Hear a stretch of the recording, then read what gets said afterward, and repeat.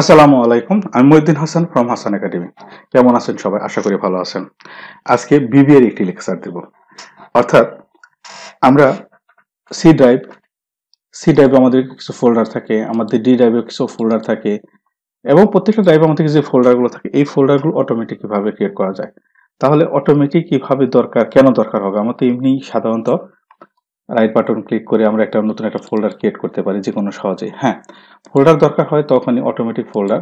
যখন মনে করেন আপনি বিবিএতে কাজ করেছেন, একটা ডাটাবেজ, বড় একটা ডাটাবেজের কাজ করেছেন, সেখানে কোনো একটা পিডিএফ ফাইল সেভ করতে হয়, যে বিভিন্ন ফোল্ডারের নামে তখন লোকেশন দিতে হয়, পাথ নাম্বার দিতে হয়।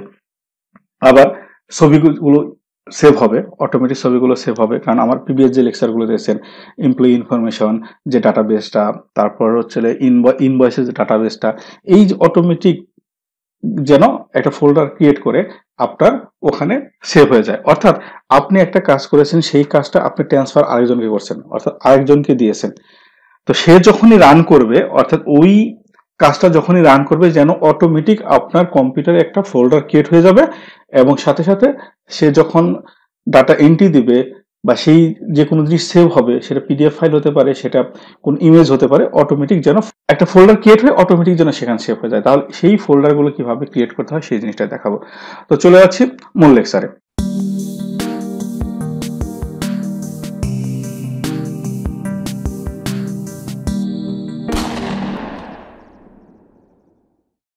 তো আমরা প্রথমে একটি নিউ ওয়ার্কবুক নেব, নতুন একটা নিউ ওয়ার্কবুক নেব।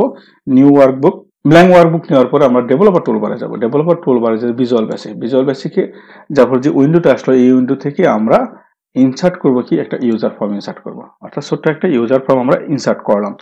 এখন আমি কি বললাম, যে এটা আমরা ইউজার ফর্ম, যে আমরা ডাটাগুলো বিভিন্ন ডাটাবেজে তৈরি করি, সেই ডাটাবেজে ডাটা যেন সেভ, অর্থাৎ সেটা ইমেজ হতে পারে, সেটা কোনো পিডিএফ ফাইল হতে পারে, সেটা সেভ হয়ে যায়।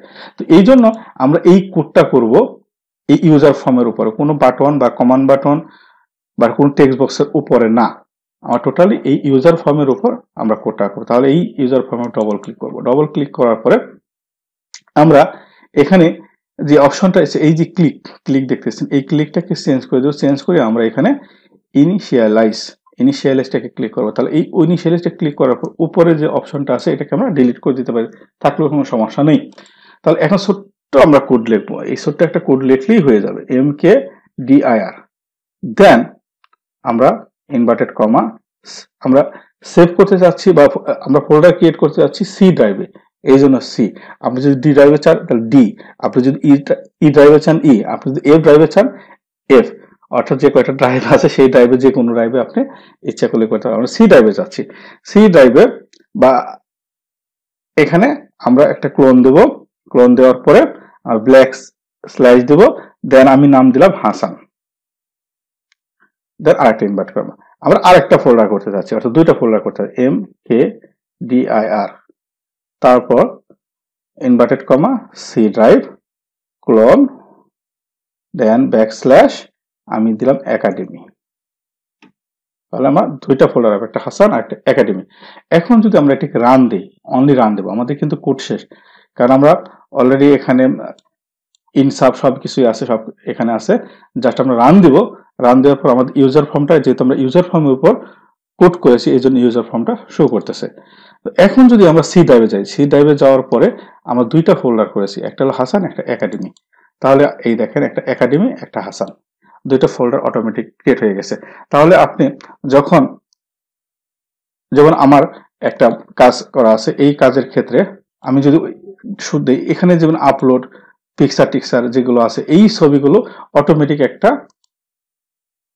ফোল্ডারে সেভ হয়ে যাবে, অর্থাৎ এই ছবিগুলো আমার ফোল্ডারে হয়ে যাবে। তো এরকম আপনার কোনো ডাটাবেস দরকার হতে পারে, সেই ক্ষেত্রে আপনাদের এই কাজটা লাগবে, অটোমেটিক ফোল্ডার যেন কিভাবে ক্রিয়েট হয়। তো আশা করি লেকচারটি বুঝতে পারছেন। তারপর যদি লেকচারটি না বুঝতে পারেন অবশ্যই কমেন্টস করবেন, চেষ্টা করব। আর কন্টিনিউ, যদিও সময় পাই না, কন্টিনিউ চেষ্টা করবো বিবিএ কিছু লেকচার দেওয়ার জন্য। ভালো থাকবেন সবাই, আসসালামু আলাইকুম।